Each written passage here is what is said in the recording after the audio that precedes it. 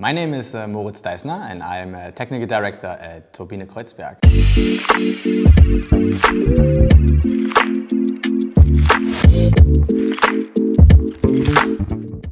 What is trunk-based development in a nutshell?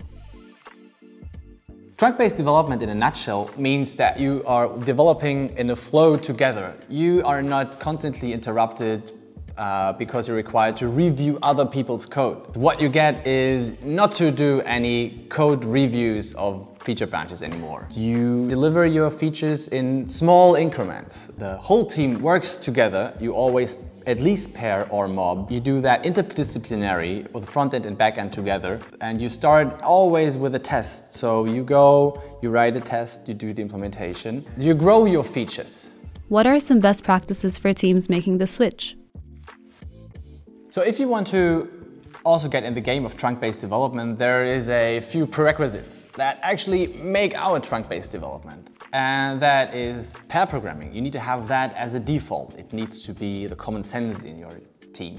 And the next thing is that your developers are capable of developing the features in small increments. They need to be able to break down the functionality and grow it together. Another key aspect requirement of this is test-driven development. So you always have the test coverage and the code is being driven by tests, thus the quality is as good as it can get.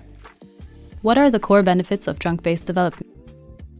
So the general benefit with trunk-based development is that you actually work as a team, as opposed to feature branching where every developer of that team works in isolation. You actually develop together. You bridge the difference to the front end and the vice versa to the back end, and that makes you really a collaborative team. Everyone knows what's happening in the project as a whole. And as a result of all of that, of this collaborative incremental workflow, you will have all the changes are always tested and you can basically always deploy to the staging and the production system because you know everything's tested. How did Turbine first try out trunk-based development?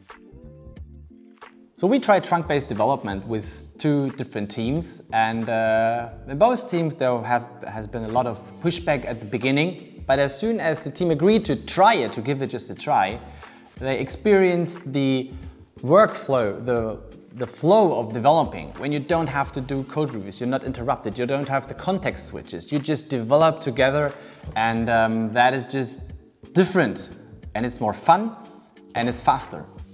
Okay, that was it. Thanks for watching.